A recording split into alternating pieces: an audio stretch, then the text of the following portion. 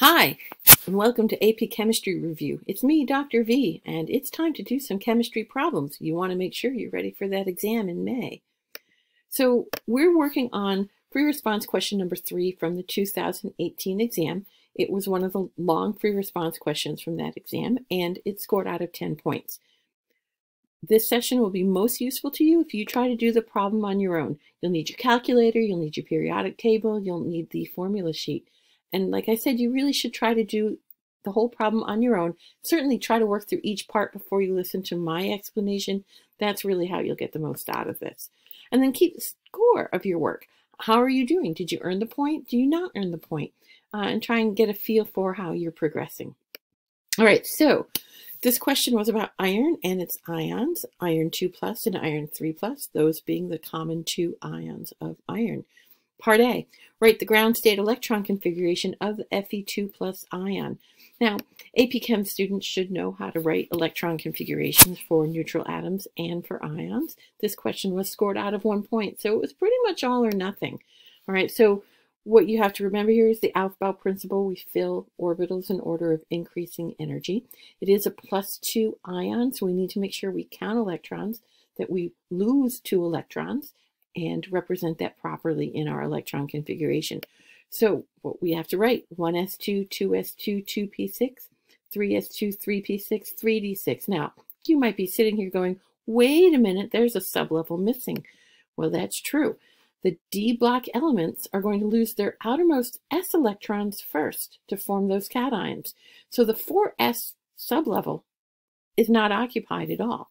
And so we need to write that. I can't tell you how often I remind my own students of this, but if they're asking for an electron configuration of a transition metal cation, lose your s electrons first before you start losing d electrons. So this actually is the answer that you need to have.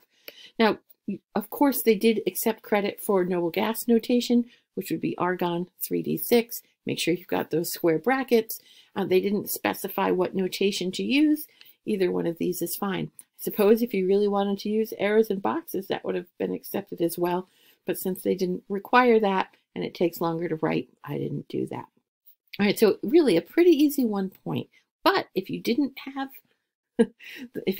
remember the s electrons being lost first, then you might not have gotten it. It's a very common error to lose the d electrons first. Part B, the radii of the ions are given in the table above. There it is. Using principles of atomic structure, explain why the radius of the iron 2 ion is larger than the radius of the iron 3 ion. So they really want you to talk about atomic structure. So we're looking at protons, electrons, electron configurations, those kinds of details here. This question was also scored out of 1 point. We know that both ions have the same nuclear charge. They both have 26 protons. All right, so whether you needed to state that explicitly, not so clear, but it certainly won't hurt. The iron 2 plus ion would have 24 electrons, and the iron 3 ion would have 23 electrons. But they're both occupying the same energy levels. They both lost the s electrons in the 4s sublevel, and so the iron 3 ion has lost 1 additional electron from the 3d sublevel. So it's 3d5 instead of 3d6 like the iron 2. That's really the key to everything here. All right, the iron 2 ion has more electrons occupying those same energy levels, specifically the 3d sublevel. I've got 6 electrons in the 3d sublevel for Fe2 plus versus 5 electrons in the 3d sublevel for Fe3 plus. So there are more electron-electron repulsions in the iron 2 ion than in the iron 3 ion, and therefore the iron 2 ion will have the larger radius. Okay, and that's really the gist of what you need to say. Bullet points are great. More than 3 or 4, you shouldn't have to write a whole lot. Okay, iron 3 ions interact more strongly with water molecules in aqueous solution than iron 2 ions do. Give one reason for this stronger interaction and justify your answer using Coulomb's law. Now, this question was also scored out of 1 point. We've got a lot of small things that we need to do here in order. And Coulomb's law, right, is a way of talking about the strength of interactions here between an ion and a polar molecule. There are two main factors that affect the strength of a Coulombic attraction. One is the magnitude of the charge. When the charge goes up, the strength of the attraction increases. We don't have to write out Coulomb's law or the formula to do this. We can explain it all conceptually, but we do need to have something with some math-based reasoning. Since iron 3+ has a higher charge than Fe2+, iron 3+ will have a stronger Coulombic attraction to the water. So that would be perfectly fine in terms of credit. There is another way to answer this question. You could talk about the distance dependence. The closer the particles are, the stronger the attraction. When the particles are farther away, the Coulombic attraction goes down. All right.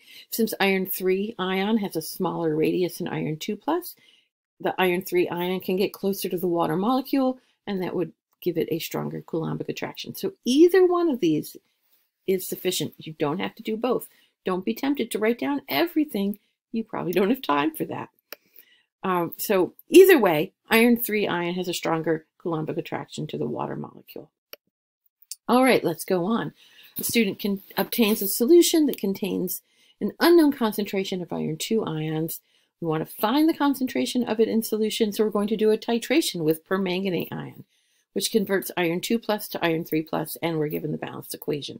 All right, so it's a really nice redox reaction, and the next thing we're asked to do is to write the balanced equation for the half reaction for the oxidation of iron 2+ to iron 3+.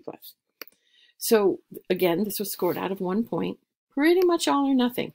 What you have to remember here is that oxidation is a loss of electrons, so the oxidation number goes up. Now you're already told in the balanced equation that iron 2 is a reactant and iron 3 is the product. But just in case you weren't sure about that, that does need to go up. All right, so our balanced equation is that iron 2+ will make iron 3+ and an electron. You have to have that written down.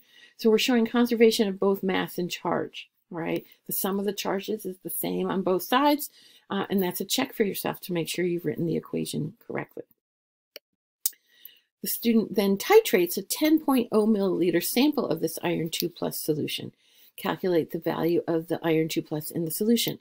If it takes 17.48 milliliters of 0.0350 molar potassium permanganate to reach the equivalence point of the titration. So now we've got a really nice stoichiometry question, solution-based stoichiometry. All right, it was worth 2 points. And we have to do a little bit of math here. Nothing we can't handle. But there are places where you have to really pay attention to what you're doing. Right? So I always encourage my students to think about what we know. We know the volume of the iron 2+ solution. We know the volume of the potassium permanganate solution. We know the molarity of the potassium permanganate solution. So if I know the volume and the molarity of a solution, I can calculate the moles of that solute. And that's really where we're going to start. That's our game plan. So if I find the moles of KMnO4, I can then find moles of iron 2+, and then I can find its molarity.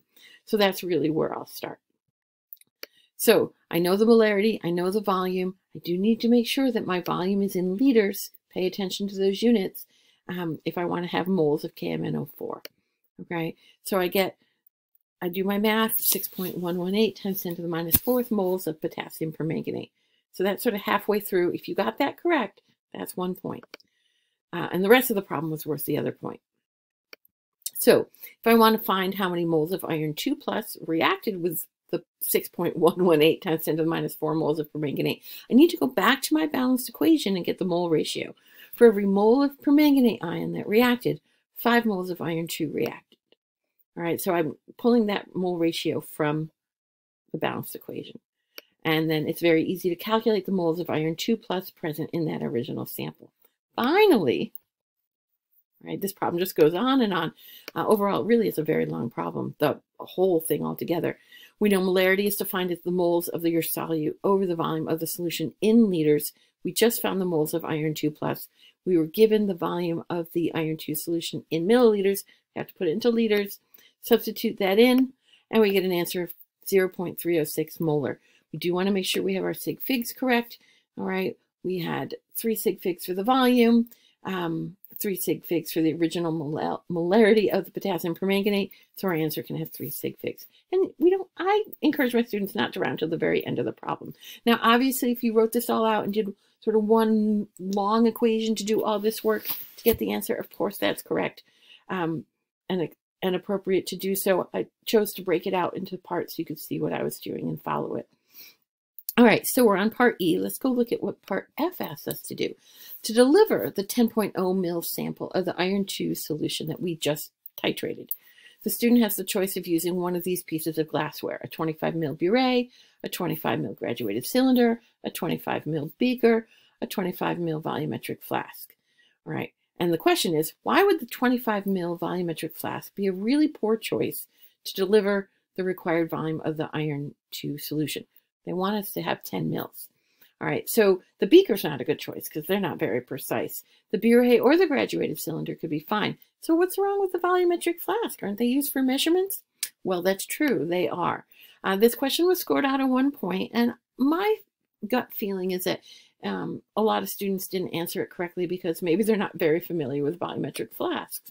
So here's a picture of a volumetric flask, and you'll notice that blue line on the neck. All right, that's the measurement for the 25 mils. In fact, on this particular graduated cylinder, if you look at the picture really quickly, it's 25 mils plus or minus 0.04 milliliters. So we are measuring 25 mils very, very, very precisely. But it's the only measurement that the volumetric flask can make. It can't measure any other volume. If the meniscus of your solution is sitting right on that line, you have 25.00 milliliters. And if it's anywhere else, you don't know its volume. You can only do the one volume reading. So it can't really be used to find any other volume. You would need something else. The burette or the graduated cylinder would be my choice of the 4 here. The question just asks you why the volumetric flask isn't a good choice. All right. But if you want it to be a measurement to a 1/10 of a mil, you need something marked to at least 1 mil. Okay. So let's go on and look at part G. In a separate experiment, the student is given a sample of powdered iron, and this iron contains an impurity. So it's iron and something else, but the impurity is inert. It's not reacting. And then we're going to carry out a procedure, not specified, to oxidize the iron to make iron 3 oxide, Fe2O3. All right, and so here's the data from the experiment. The original mass of the powdered iron with the impurity, we're given that mass, and then we did whatever procedure it was and made iron 3 oxide. All right, and so that we've got the masses of those two. And the question is, for part G, calculate the number of moles of iron in the iron 3 oxide. Okay, well, this was scored out at 1 point, and this is actually really easy. Every AP chemistry student should be able to do this with ease. I've given the mass of the Fe2O3. I want to know how many moles of iron that is. All right. And so I need to convert the mass to moles using the molar mass, 159.70 grams in 1 mole of Fe2O3. And then what I have to remember is that 1 formula unit of Fe2O3 has 2 atoms of iron. All right. And so I have to take that into account to find the mole. So if you forgot to do this step, that would be problematic. All right. So you can't just find the moles of Fe2O3. You have to then calculate the moles of the iron. All right, and so you get an answer of 0.09431 moles of iron. So if you did all that, it's 1 point. Should have been easy, but I don't know that it always was. All right, so now the next thing we're asked to do is to find the percent by mass of iron in the original sample of the original powdered sample that we had. And apparently I forgot to do the animations on this slide. Oh, well, we're going to just run with it. My plan is I'm going to find the grams of iron present and then use that to find the percent iron by dividing by the original mass. So since I just in the previous problem found the moles of iron, if I use the molar mass of iron, I can calculate the grams of iron, which turns out to be 5.267 grams. And then to find the percent of iron in that original sample, I'm going to take the grams of iron that I just calculated, divide it by the total mass of that original sample with the impurity, multiply it by 100 because it's a percent, and I get 78.34%. All right, so some of the other sample was other stuff. Okay, so now some data analysis. If the oxidation of the iron in the original sample was incomplete, so instead of turning all of the iron in that original sample to Fe2O3, some of it got turned into FeO, iron 2 oxide, would the calculated mass percent of iron in the original sample be higher, lower, or the same as the actual mass percent of iron in that sample? Justify your answer. This one's actually, you have to really think through this one. It's a little tricky, okay? It was scored out of 1 point, so it's an all or nothing thing, all right? But working through the reasoning is kind of important, all right? So the percent iron in Fe2O3 turns out to be about 70%, all right? But the percent iron in iron 2 oxide, all right, is closer to 78%, all right? So if the actual final sample after the procedure was finished actually had some FeO in there, that's going to raise the percent iron in your sample, okay? And that's fine, but the calculations we did in the previous part assumed it was all Fe2O3, which means we're working with a lower percent iron than we actually had. So then if we use that information to calculate the moles of iron, I'm going to get a moles of iron value that is too low compared to the actual sample, which means my percent iron that I calculate in that original sample with the inert purity will also be too low. So this one I think was a problem that is a little harder to reason through. It's certainly doable, but when you're trying to do it on the fly and you're feeling a time crunch, you might not think through the math as clearly as you need to. Okay, so at this point, look back. How did you do? How many points did you earn out of the 10? All right, I can tell you that the average score on this question in 2018 was just over 3. All right, I thought 5 or 6 out of the 10 points were really pretty straightforward. And there were a couple that were trickier, places where it's easy to make a mistake. So if you scored 3 points, you're doing fine. If you're scoring 4 or more points, then kudos to you and you're doing very well. Keep practicing, keep studying, doing practice problems. And if you haven't already subscribed to my channel, that would be a great thing to do. Have a great night, everyone.